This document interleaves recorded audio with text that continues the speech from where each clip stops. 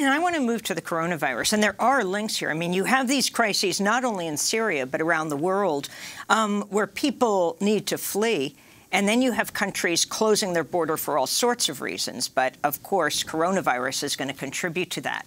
I wanted to turn to the issue of the coronavirus and ask you about what's happening here in the United States. New York officials say they're preparing their own test kits after kits distributed by the Centers for Disease Control failed validation tests. New cases of coronavirus continue to spring up worldwide. Nigeria is now reporting its first case.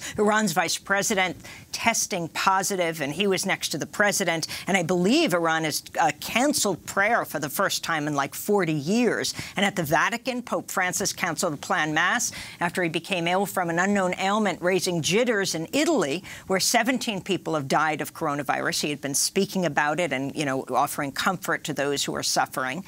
How is your organization, MSF, Médecins Sans Frontières, Doctors Without Borders, dealing with this? We work in 70 countries, operations, medical operations projects. Those are the ones that we're focused on right now to get them ready.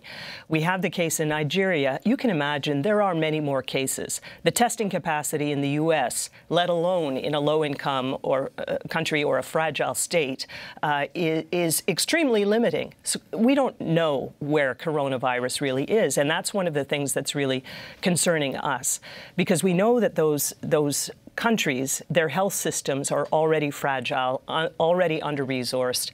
And so what we're trying to do is reinforce their capacity. We do have a team that's doing public health information, infection control, education, working out of Hong Kong, focusing also on those marginalized, vulnerable minority groups. There are little areas that you will always find who are forgotten in these outbreaks, where they're not part of the dominant group. The messages go out in the main language of the country, and they forget about everyone else who speaks other languages.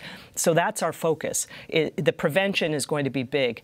We also have a lot of concerns, though, about the development of these testing kits. We need cheap, available, quick, these rapid diagnostic kits to be available in the places where we work. Because you can imagine if coronavirus starts to infiltrate maybe one of these refugee camps or, an area with a lot of internally displaced people living in crowded conditions in a stadium or in a school. We work in those kind of places providing health care.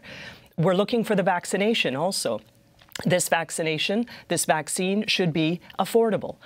There's a lot of public money going into this effort. A lot of global health experts are contributing to this effort. The profit motive of the R&D in the big pharmaceutical sector has to take into consideration that this is public money going into the development of a vaccine for coronavirus. And we would like to see the price be affordable so that those low-income countries, those countries at war, countries that don't have the means, can afford to get access to it.